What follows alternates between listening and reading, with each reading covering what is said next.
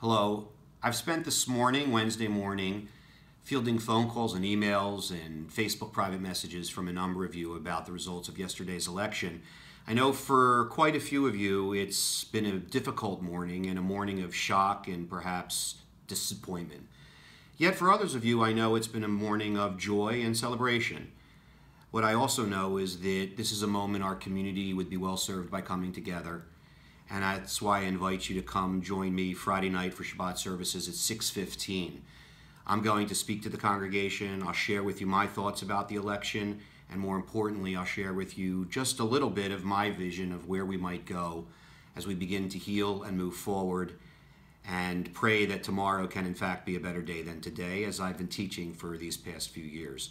I look forward to seeing you then, Friday night, 6:15 in the Gore Sanctuary. Thanks.